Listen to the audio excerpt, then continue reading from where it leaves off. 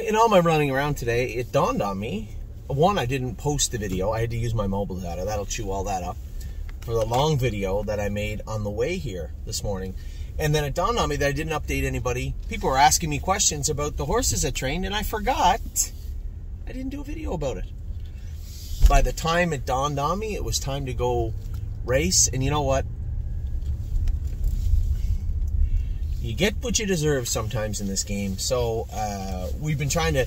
Mo Power Baby's dialed in. And we've been trying to go easy with her, right? Because she can get hot. She can get hot. We got her in the perfect class, in the perfect place. Everything is working great. So Jason had said, "Hey, do you just want to jog Mo Power Baby a couple of trips?" Sure, go ahead.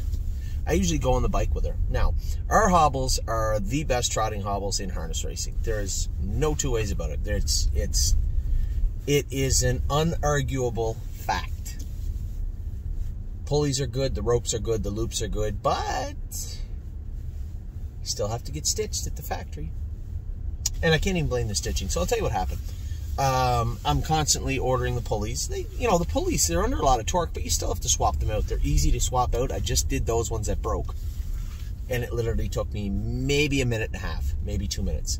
But because we didn't go a mile with Mo Power Baby, I felt them a little bit in the post parade, and I heard them once in a while. You get a rock in there or something. Something happens. You get a little friction, and then it just kind of grinds out and away you go.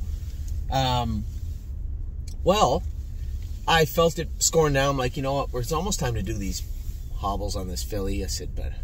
And it was just a fleeting thought. Coming to the half, I felt her grab them. And I said, uh-oh. Uh-oh. Next time she grabbed them again, and boom. It's the release you feel when the hobbles break. It's gut-wrenching immediately. It is... There is no denying the feeling. It feels like you just fell off something. The hobbles jerk, and then nothing. And as soon as I felt the second one, as soon as I felt her jerk it, and I heard the hobbles make a noise, and snap! Ripped the stitching on the hobbles. So I had to ask myself, did somebody miss something? Did we not check the stitching on these hobbles? Because, that stuff really bothers me, right? And everybody makes mistakes. I was driving home the other day in the pouring rain in Guelph, and this clearly suicidal goose walked right out in front of me. Clunk. All the kids are with me. Ollie goes, "Is that a speed bump?" Yep. And Addie's 4 years old. She said, "No, Dad, you hit a goose." No, I didn't. Of course, all the kids turn around. Goose feathers everywhere. You can get arrested for that. Running over a goose, or killing a goose in Canada, would be the equivalent of mowing down a bald eagle with your drone in the United States. I felt terrible. Didn't sleep. Felt terrible.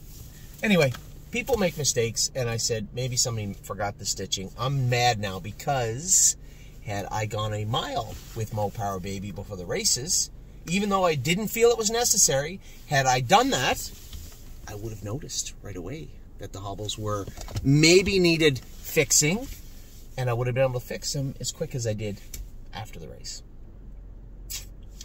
So, I guess the only thing that keeps me sane is knowing that you can only make so much money and win so many races in that class. That class isn't going anywhere. She's going to win twice more in there. She is going to win her way out of that class and have to move up to where Hikati is right now, where I think she can do. But she can only win 2 more races and that money. Had she won tonight or been second, she could still only win once more and then she'd be out. So the class really isn't going anywhere. We lost. I believe I was the winner. At very least, I was second. And it would have been a new lifetime mark for her. I felt when I went to flip her 3 deep, or was thinking about it, that she looked like I could get from here to there, no problem. But that, I may have been wrong. She might have been a decent second, but she was going to be no worse than second. So we lost the money tonight, but that money really isn't going anywhere because we will saturate that class, be out of that class, and up into the next one. So I guess that's the only saving grace. Otherwise, I'd be pulling my hair out right now. What else? Born to Dance. Oh my. you know, we warmed up Born to Dance night. Now, you got to understand, if you've been with us, you know the stories behind Born to Dance. He sees everything. And we worked as hard as we could all winter long. Jason Merriman jogged that horse over the shadows with an open bridle all spring long. And he's better, but they still scare him. Now he's getting used to them. The problem is, it's nighttime. He's never gone at nighttime. And they're new shadows in different places. The shadows that were in the far turn, they're not there tonight. They're in the first turn tonight. They're down the stretch tonight. And he caught a glimpse of one warming up, and I'm like, oh no. Now we have a shadow roll on him. I hate to wear them. Wore a shadow roll on the horse. We're going to have to wear a bigger shadow roll. I might even put the stupid zip tie thingies on them. Maybe even a screen, because I can't race him like that, right? Sit. You're at the mercy of the front end. Plus, you can't move him. We come out of the last turn. I saw the shadow across the track. And I'm like, I got to move him. I'm like, 1 Mississippi, 2 Mississippi, easy now. And then he went, oh my God, what's that? And it was almost like he stopped and leapt over it a little bit with one foot and then the hind feet and then took off. It's the weirdest thing when horses jump shadows. The big giant ones, they're not scared of. It's those little bitty ones. The ones that from the light poles that go across the track. And then he took off. I'm assuming his last quarter was 27 and a piece. But he was probably going to run down the winner, I would imagine. Yeah, just...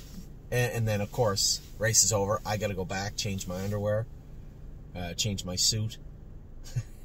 No, I didn't. I knew there was probably a 91% chance that he was going to do it, but I had no recourse. There was nothing I could do. I guess I could have waited to move him until after, but that only goes back to my point. Okay, he's a big boy now. We have to work a little harder. We have to work a little harder to put a bigger shadow roll on him. I hate it, but we're here now. We did everything we could. I did my best to teach you math. Now's the exam. Get to work. That's just the way it is. So Born to Dance, we're going to have to wear, I guess, a turned-up shadow roll on him. Maybe put the dumb thingies on him and maybe even a screen on him, too. But he'll get there. I mean, plenty fast. Did his work well tonight. Well-mannered, just preoccupied with everything else going on. So, both the horses raced good. Mo got robbed. Again, I feel that's on me. I should have been here half an hour before. I should have went a mile with her last trip. It's just her knees bother her, feet bothers her. We were just trying to be nice to her, and it wasn't her fault. She did her work. Anyway, that was tonight. What took place tonight? Mo got robbed. Born to Dance race good, but again, you can clear as day. You can see what took place in the race. If you watch really close, coming out of the first turn, there's a kind of a bigger shadow there that wasn't there before, and he skipped over that. And then coming out of the last turn, you can clearly see what he did. Kind of jumped over that last shadow. This morning, we had a great night so far. We still have Stonebridge and Cotty left. We still have Horn Player left. So good luck to everybody. Good luck to everybody in those two races. This morning, lots went on this morning. Now, I will, if you have stayed along for the 8 minutes and 33 seconds, big update here. I am going to scratch Mel Gibbs Swan and Blanton's Blue tomorrow. I'm going to tell you why. Now, Blanton's Blue is going to a stake next Thursday. Okay? Mel Gibbs Swan is not. But I do have pull the shoes in at the Meadows tomorrow. I have to leave by 12:40. I am leaving at 12:30, 12:40. No matter who is qualified, Luke or Jason is somebody else going to go with them. I am going to be there to go last trip with pull the shoes. And those horses are after that. I wanted to go a real good mile with Blanton's Blue, and I just don't want to put an unfamiliar driver behind him and put him in a spot where maybe he's not comfortable. So I'm just going to train him in the morning. Now, that is on the heels of some very, very strong training miles today. Now, for Al and other people saying, well, Mel really doesn't have to race till July 15th. No, Mel has a stake on July 15th. He has to be ready to rock on July 15th. Mile and 2:4. He was going to go a mile in 2 minutes tomorrow. Instead, he will still go a mile in 2 minutes, but he's going to do it by himself in the morning with me. I'm going to train Blanton's Blue and Mel Gibbs Swan tomorrow in around 2 minutes. No problem. And you may say, that's a lot. Hold the phone. This morning, we had 1, 2, 3, 4, 5, 6, 7 trainers. We went in 2 sets of 2, Jason Merriman and I. Gypsy Hill, I went with, and Jason Merriman went with Royal Emeralds. 2-1 last half and 58. They were both very, very strong. Really happy with Gypsy. A little rolly in the turns, but we got to change his boots behind. We changed his shoes up front. Got to change his boots behind. We got to do his stifles. And anyway, lots of time between now and then. We'll get a race or two into Gypsy Hill before Scioto, but he looked very good today, and as did Royal Emerald. Strong too there. Victory Blue Chip. This reminds me again, I have to make a shoeing adjustment. I am going to speak to the blacksmith. We're going to switch Victory Blue Chip around starting tomorrow. He trained good, 2-4 last half in a minute, and 4 lengths behind me was Levesque in action. She come back good, mile and 2, 4 and 4 for her, so she was really good. Really impressed with both those two, and all 4 of them starting out. Now the last 3 I went with myself. Really don't care. I went a mile and 2-1. She made a break right at the wire, get into her knee.